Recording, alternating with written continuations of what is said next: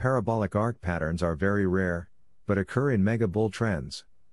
These patterns form in bull markets where irrational buying in the public generates a strong rally, as the prices rise almost vertically. Example, the internet boom in 2000 and the metals boom in 2005 to 2006. Most of these parabolic arc patterns go straight up and then come straight down. Other examples of this market types are the NASDAQ bullish markets during 1999 to 2000 and gold prices from 1977 to 1982. Parabolic arc is a reversal pattern and has a very predictable outcome.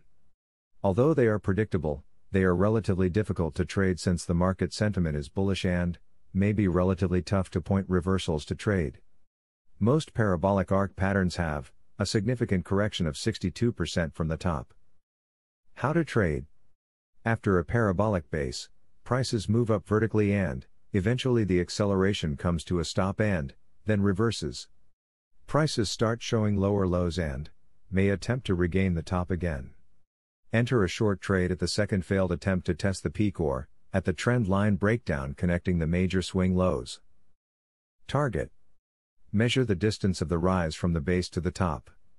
Most parabolic arcs result in 62% retracement. Stop.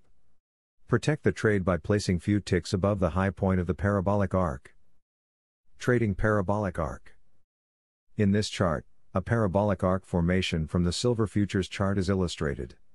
In 2005, silver gained momentum as the metals sparked an interest in the worldwide markets. Silver futures rallied from the mid-7 to 15 range in a 12-month period.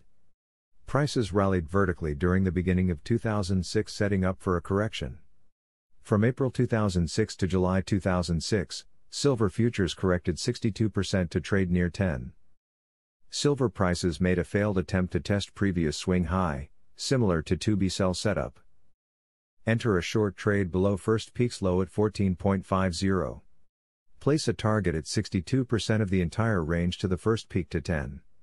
Place a stop order above the close of the second peak at 15.5.